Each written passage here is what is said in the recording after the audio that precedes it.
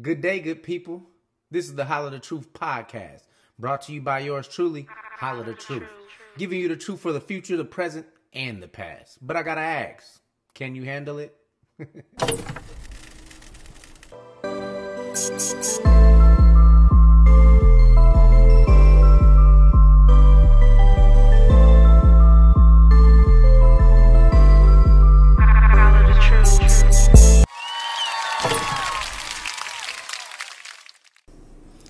What the fuck is up, guys? Man, when I tell you it's been a journey to get here, them internal trials and tribulations, bro. It took me a while to get to this point. I've been wanting to get here, been wanting to start this, and I'm a procrastinator. Point blank, period. I don't know why. I'm still trying to figure that out. But I'm getting in the motions of not procrastinating anymore. So let's get there first, right? Which starts here. I can't procrastinate anymore because we got to give y'all what we got to give y'all. But anyways, I'm Holla the Truth. I'm a Bay Area graphic designer, producer, artist. I'm like the one-stop shop here. You can come fucking get it. Whatever you need, it's right here. I can figure it out. And people that know me know that, because this is where they come to get that shit. I was born in Denver, Colorado. Shout out to Denver, Colorado. It was a journey, man. You know, trying to learn how to be a man, trying to figure some things out. I moved out to California when I was 18. Shout out to the Bay Area, San Francisco, to be more exact. Got recruited for football. Shout out to Coach Terry. Like I said, if I get some chicken, Coach Terry, I'm coming to break you off, brother. Because without you, probably wouldn't be here. I had family out here and shit, but without that highlight tape that he sent to Coach Rush out of College of San Mateo, I probably wouldn't be here today. I didn't play football, though. I ended up just going to school and shit at the City College of San Mateo. I started at the City College of San Mateo and then later switched to the City College of San Francisco, where I didn't play football because they had their recruits and their team already, and the gray shirt idea just didn't sit well with me. I kind of felt like when I was an arrogant 18-year-old, like I was just that nigga. I still kind of hold that. Yeah, I still kind of walk around with that on my shoulder, like, yeah. But it's gotten better, for sure. My childhood was pretty spicy. You know, I had to try to navigate life without no real male role models. Like, I really didn't look up to none of the men that were around me, should I say. No discredit to them. It just wasn't, a lot of them weren't who I saw myself as. I grew up around drug dealers and gang members, and so I'm like the first person in my family to go to college and get that degree. So I got 2 of them. We'll tap into that.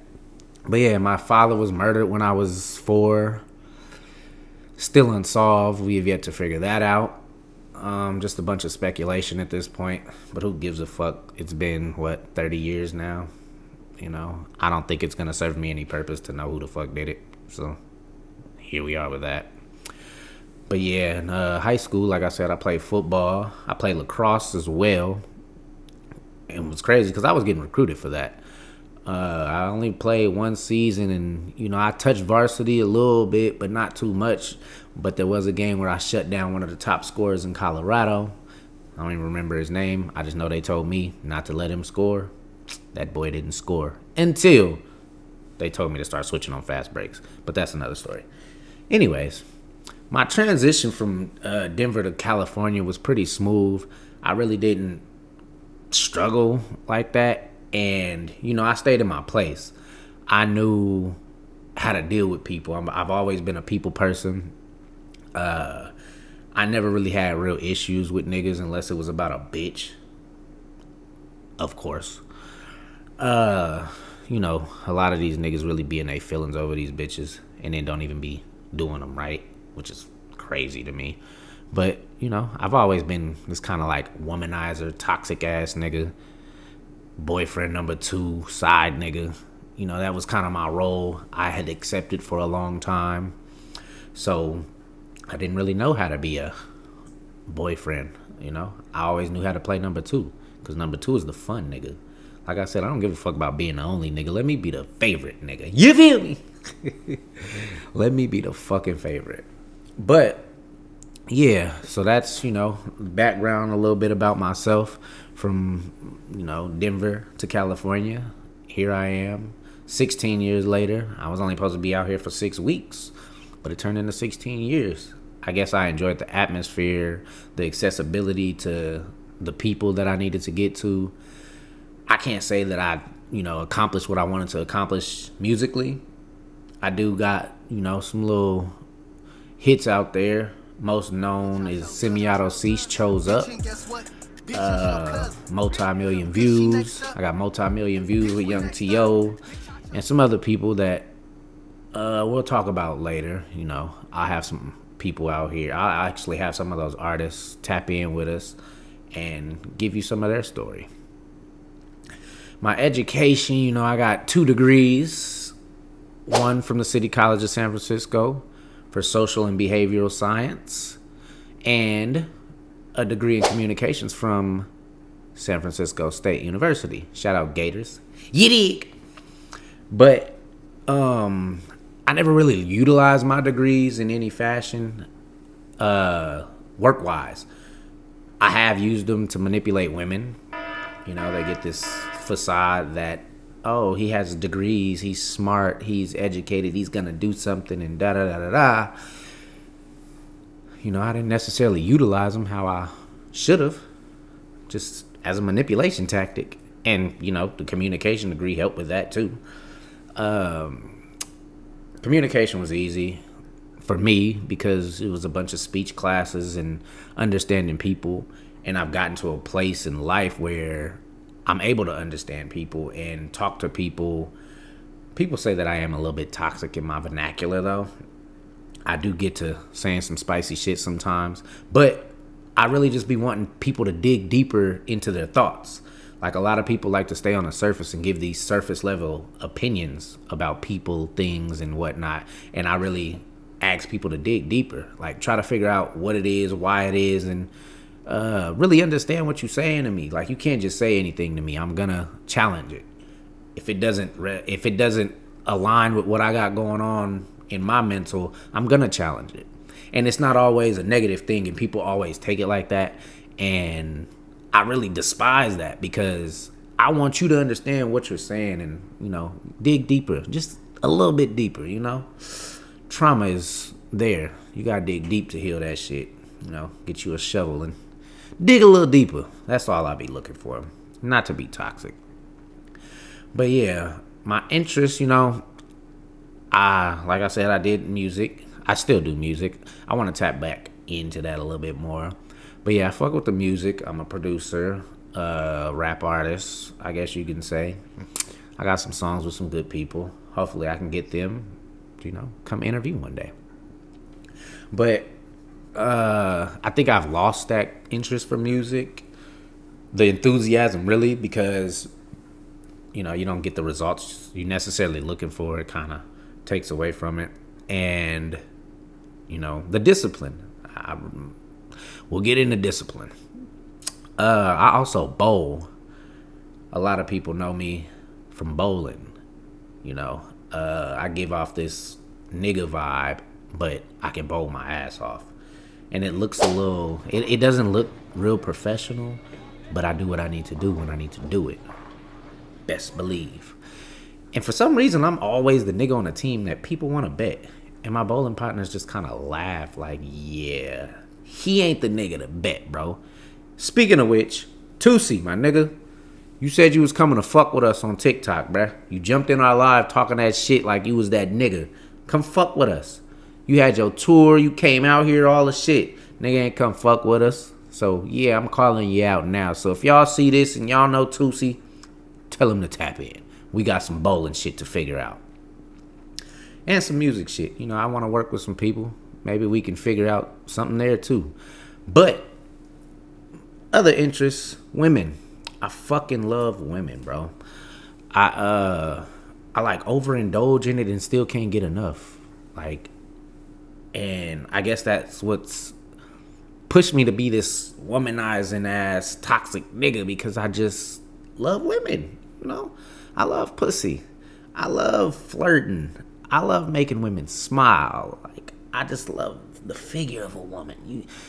You just see them bodies sometime, and it just takes you to a whole nother place in your head. But I have gotten more disciplined.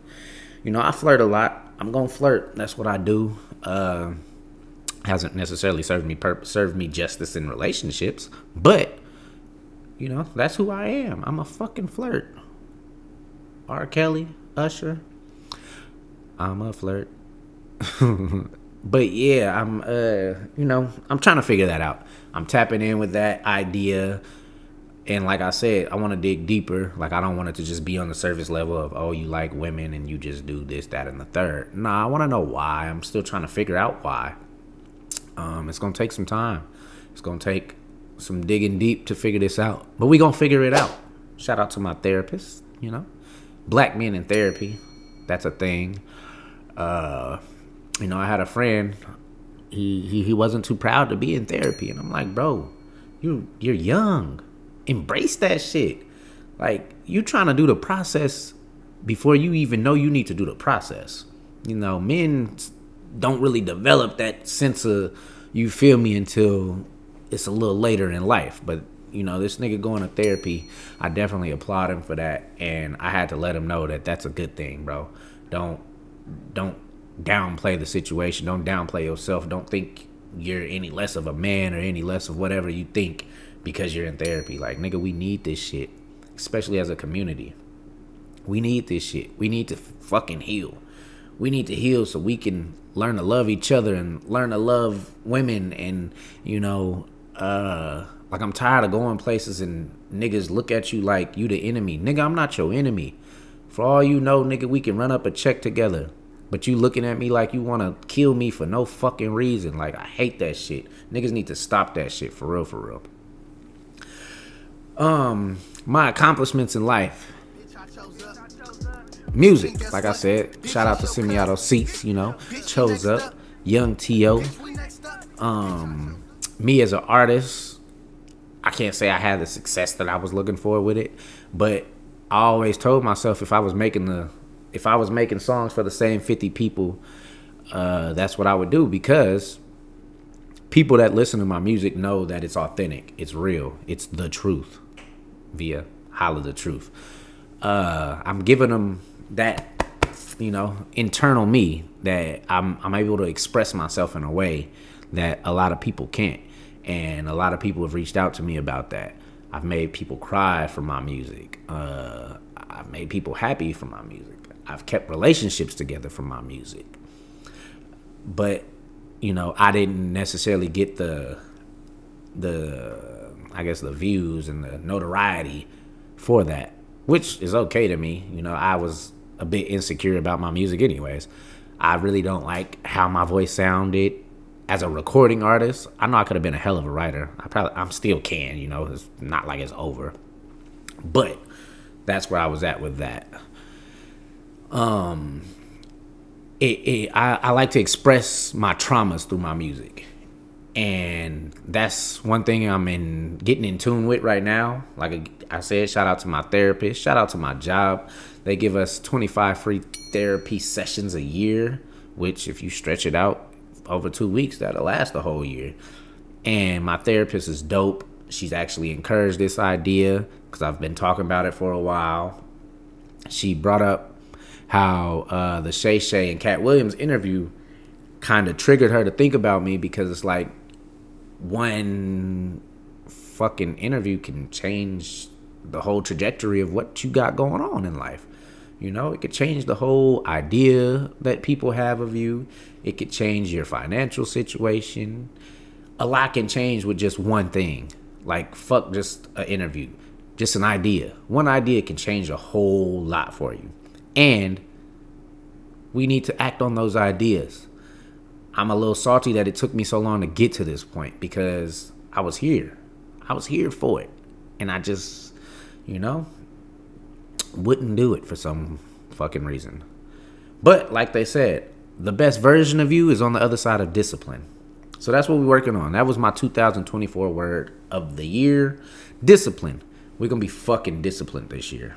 So, that being said, I stopped smoking. I said I'm going to go the whole year without smoking, which hasn't really been a problem. I'm pretty good with not smoking when I don't want to smoke. And masturbating. I am a chronic masturbator, which is crazy to say. Look at me. Like, what the fuck do I need to masturbate for?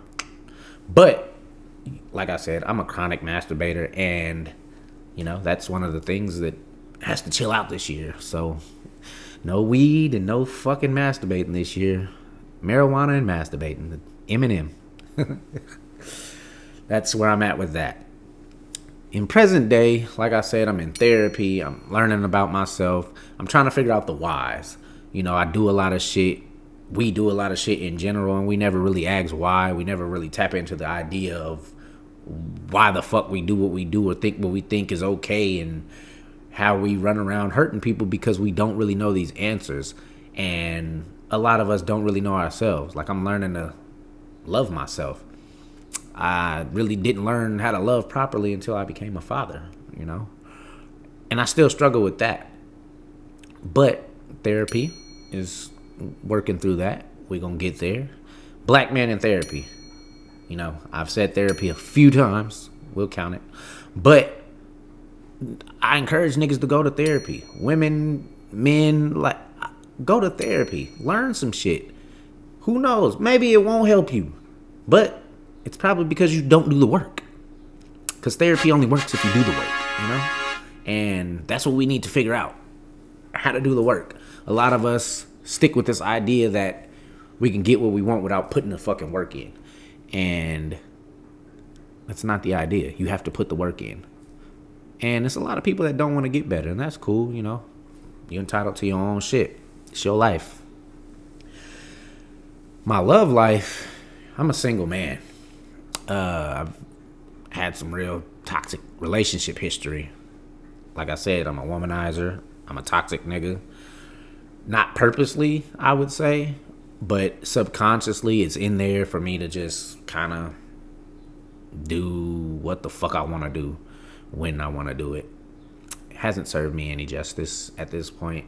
I mean, that's why I'm single. But I was, dealing with pretty toxic relationships for 12 years. My son's mom and my ex. Yeah, me and my son's mom are great now. We on really good terms. But that ex, nah, man, it's some trauma from that shit right there, boy. I tell you, we'll tap into that because that's some story. That's some story. Being a dad, I love being a dad. I'm still trying to figure out how to be a man, though, and in the same motion, trying to teach my son how to do the same. Dad life is great, though. I love it. He keeps me going, I told his mom, she saved my life, but he saved my life, because if it wasn't for him at certain times, certain atmospheres, certain places, certain environments, it could have got spicy for whatever reasons. So I'm glad that I was able to manage through those situations the best I could.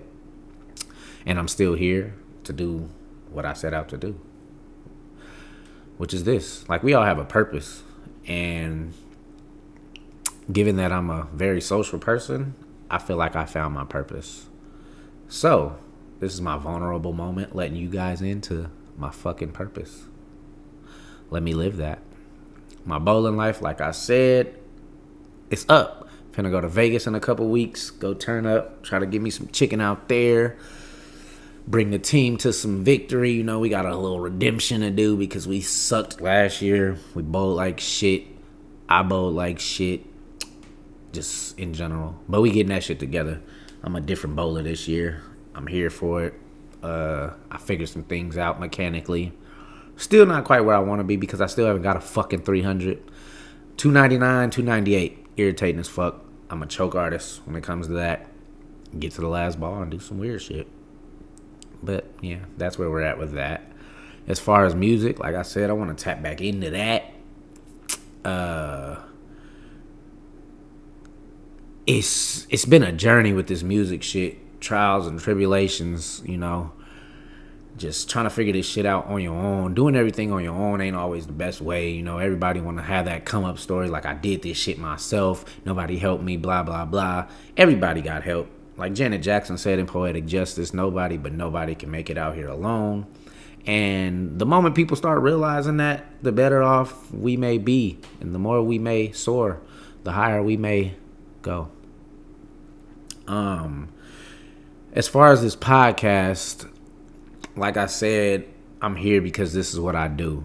I struggle with the idea of it because I was the nigga wondering what niggas was about to do when we realized this music shit wasn't really gonna get us to where we was trying to get to. I always wondered what the next thing was gonna be with people. Like, is niggas gonna force the music on their kids? Is like, what is the next step for niggas? And I noticed it's podcasts. But shout out to my therapist and shout out to $1 Million Worth of Game, because they gave me $1 Million Worth of game. Hopefully I can turn it into that. But my therapist, she said when I had these negative thoughts about starting a podcast, she said, you got to walk in a room like you the only nigga in there. She didn't say that specifically, but you got to walk in a room like you the only nigga in there. Like, if this is your purpose, it's going to be your purpose. And you're going to fulfill that regardless of it being an oversaturated market, if that's how you want to look at it. But like somebody said at work last night, it's 12 different brands of bread on the shelf. They all obviously multi-millionaires, so it's room for everybody. Which brings me to Holla. I forgot who they were interviewing, but he said some very interesting shit. He said, if you're thinking about starting a podcast, do it. And it was that simple for me. That little, do it moment was all I really needed to really get my foot in the water, get my feet wet, should I say. He had a really good idea that, just jump out there, get you a camera, get you a microphone, and do what you need to do to get where you're going. So I took heed to that, and as you see, here we are, the first fucking episode. Took a long time, but we got here, and that was the most important part, is that we got here. So stop giving yourself excuses, Do what the fuck you supposed to be doing. Again, tapped into my quote. The best version of you is on the other side of discipline. I'm gonna keep egging that on because, like if you're disciplined, you're gonna see the results. Just like working out, eating better, you're gonna see the results. If you're driving and you're trying to learn how to drive, or you're trying to learn how to play basketball, all of that shit comes with discipline and work. I tell my son, man, nothing great comes easy, bro. He likes to do this, taking the easy way out, playing Madden on easy just because he know he can win. Nah, go to all pro now. You done mastered easy. Go to all pro, bro. So we can get up there. Maybe you can start playing on all Madden and I can get in your ass. Pause. But like I said, that's where we're at. My whole idea of the podcast, it's a truth platform for storytelling. I want people to be able to come here and give their true story, their background, their history, why they're here. That's what I'm looking for with people. Dig a little deeper. I got some in-depth questions I can ask people to just kind of, get under that surface. Give us the real truth, the real you, the real story of who the fuck you are. Like I'm doing. This is Holla the Truth, man. I'm giving you the real story of Holla the fucking Truth. And that's where we're going with that. For the future, the goals. The goal of the podcast, man, is to entertain. I want to entertain. The very first goal, though, 1,000 subscribers. That's what we're looking for, 1,000 subscribers. We need to get to that threshold. That is the main goal for right now. 1,000 subscribers. 1,000 subscribers. 1,000 subscribers. Nah, but that's where we're trying to get to, So tell a friend to tell a friend and tell a friend. Maybe you found this interesting. Maybe you didn't. But I know eventually you gonna want to be here for this shit. I'm telling you that now. And shout out to the people that are here for this shit. I ain't gonna hold you. I released the reel of the intro, that intro video y'all just seen. I released the reel for it and it went up. Like, they were in the comments going crazy. The likes were going crazy. The DMs of people wanting to be guests is crazy. So I love the feedback from it. I love that people are interested and engaged in this shit and they want to be a part of this shit. I appreciate that so much, more than y'all think I do, or more than y'all would know that I do. But like I said, my goals and shit are first 1,000 subscribers and to entertain. That's what I do. I'm a fucking entertainer. Like, pay attention. Hopes. You know, I just hope that something on here can change somebody's life, change somebody's perspective, give somebody that that they was looking for in life, and help them, you know, help themselves. Because that's what we all need. We need a way to help ourselves. We be in our own fucking way and don't even know it sometimes. And we have to get out of that. We have to get out of that. Being in your own fucking way is very detrimental to your success and future. My vision board, you know, I got some good shit on my vision board, which I'm still trying to, like I said, figure out the whys. I put a bunch of shit on my vision board, material shit like houses and cars and bank accounts with money.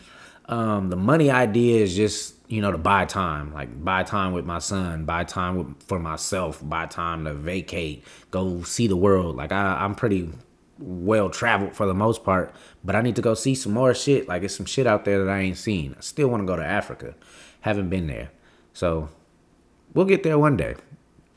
I had pictures of Gilly and Wallow, $1 million worth of game, the Breakfast Club. One day I do want to be sitting right there with these niggas having these same conversations. Hopefully it's not for some backlash or some stupid shit I said or something. But because I got a little mouth on me sometimes. But, you know, that's one of the goals, is to get there, sit on their platform. Hopefully have them sitting on my platform one day. Who knows? Maybe. And my healing process, you know, I feel like this is a safe space for people to learn to heal, people to get healed.